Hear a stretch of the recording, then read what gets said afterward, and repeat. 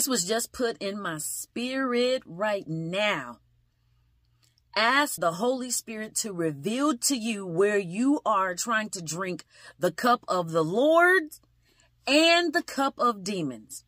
1 Corinthians 10:21 says, you cannot drink the cup of the Lord and the cup of demons too. You cannot have a part in both the Lord's table and the table of demons too.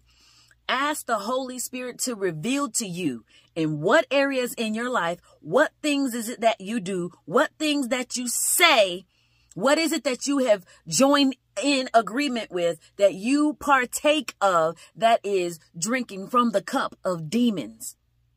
If you're trying to be with the Lord and if you're trying to drink the cup of the Lord, because you can't do both. You cannot do both.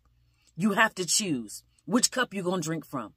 Ask the Holy Spirit to reveal those things to you, because the one thing you do not want to do is arouse the jealousy of God. That's the very next verse. It says, are we trying to arouse the Lord's jealousy? Are we stronger than he? Listen, the only way for you really truly to know what it is that you are doing and how you are partaking in the cup of the demons is to ask the Holy Spirit to reveal and give you revelation.